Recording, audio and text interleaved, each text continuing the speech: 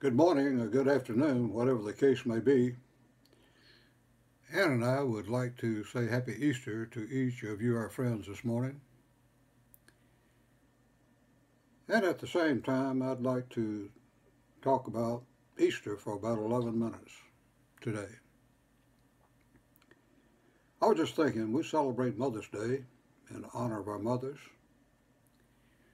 We celebrate Father's Day in honor of our father, along with 11 other holidays throughout the year, not including 11 federal holidays as well.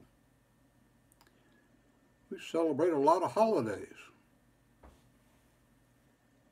Thousands throughout the world celebrate various religious holidays as well.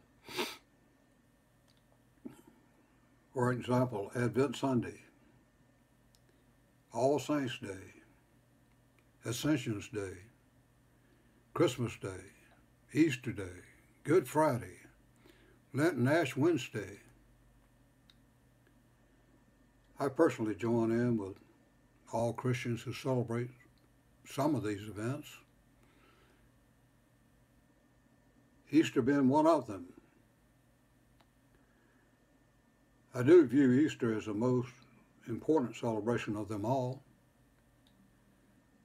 and here's why. Like thousands of Christians, including myself, we celebrate Easter Sunday as the day of Jesus Christ's resurrection from the dead, which is recorded in the New Testament of the Christian Bible. According to the Gospel of John in the New Testament, Mary Magdalene went to Jesus' tomb after he was buried and found that the tomb was empty. I'd like to read about this event today, and I'll be reading from John chapter 20 and beginning in verses 1. So if you have your Bibles, if you will, turn with me to John chapter 20, beginning in verse 1. It's recorded early on the first day of the week, while it was still dark, Mary Magdalene went to the tomb and saw that the stone had been removed from the entrance. So she came running to Simon Peter and the other disciple, the one Jesus loved, and we know who that was John, and said, "They have taken the Lord out of the tomb, and we don't know where they put him." So here, Mary shows up at the tomb, and Jesus is gone. She went to Simon Peter and John, told them about it. So Peter and the other disciple, which was John,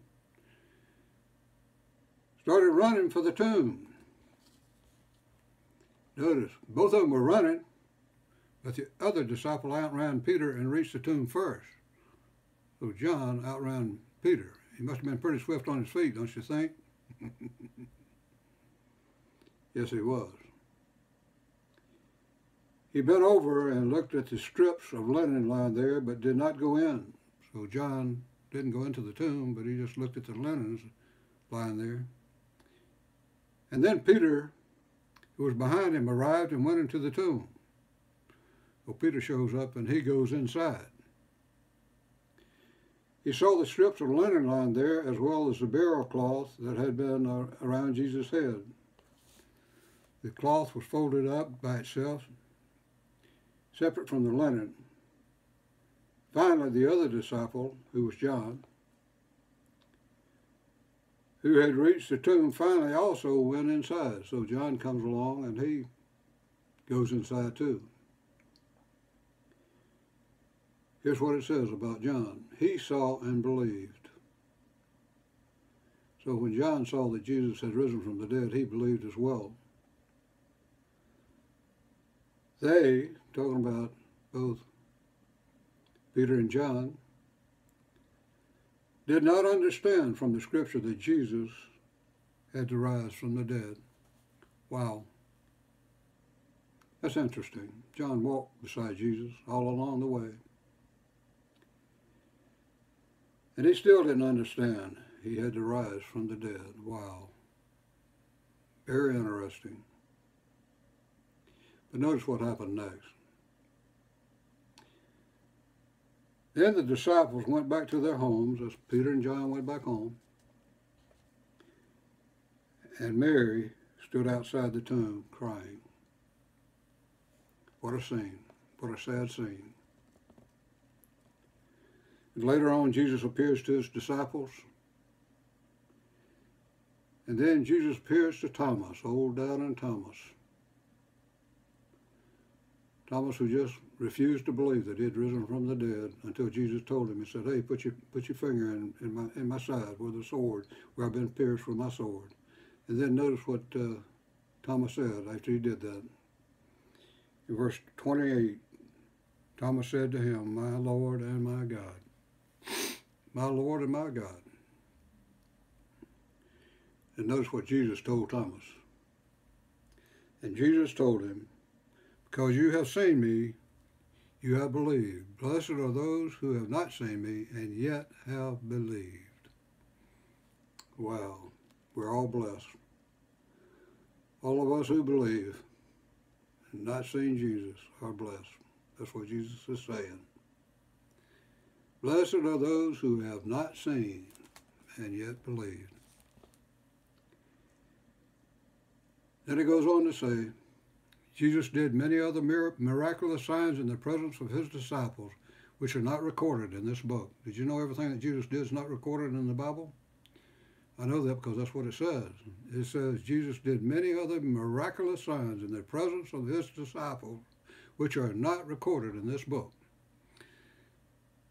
And finally it says in verse 31, but these things are written that you may believe that Jesus is the Christ, the Son of God, and that by believing you may have life in his name.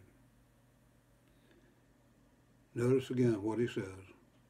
But these things are written. What things? The things that I just told you about. The things that I told you about Peter and John and Thomas and Jesus rising from the dead.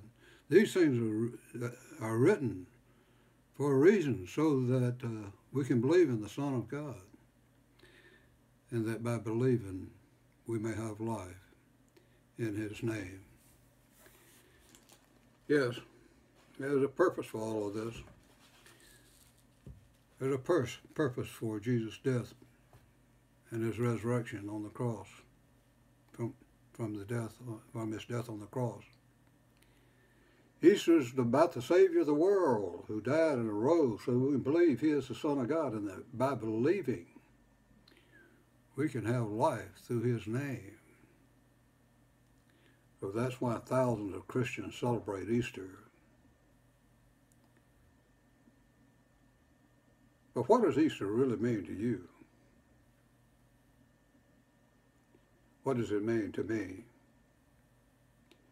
It means that my sins have been forgiven through the death and resurrection of Christ on the cross. That's what it means to me. In John 19 and verse 30, the last words that Jesus spoke before his death was, "It is finished." What was finished? You know, there was a time before his death that all things were not finished. Luke 12, verses 50, before Jesus' death and resurrection, it was not finished. It was not complete.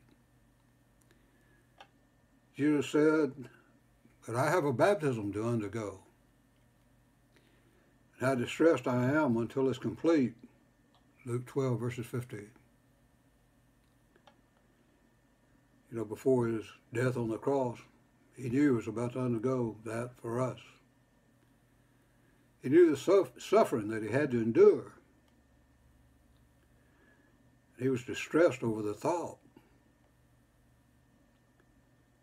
that he knew he had to die so that you and I could be forgiven of our sins.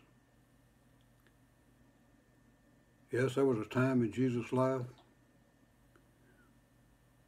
when God's plan was not finished. But there was a time when all things were finished.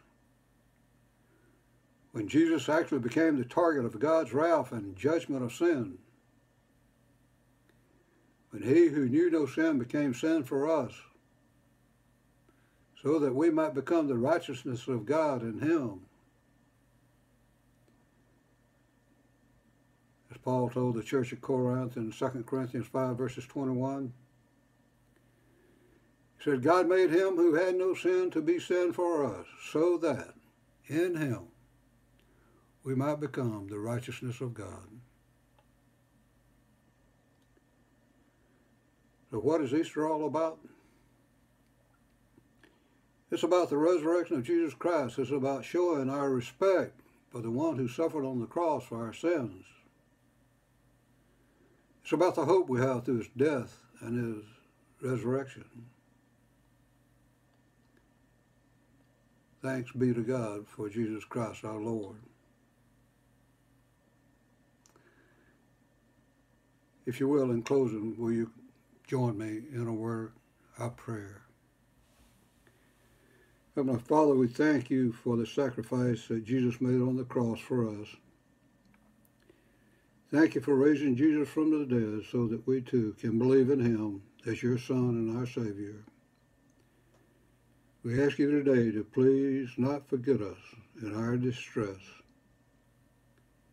As a song we often sing, we need thee every hour of the day.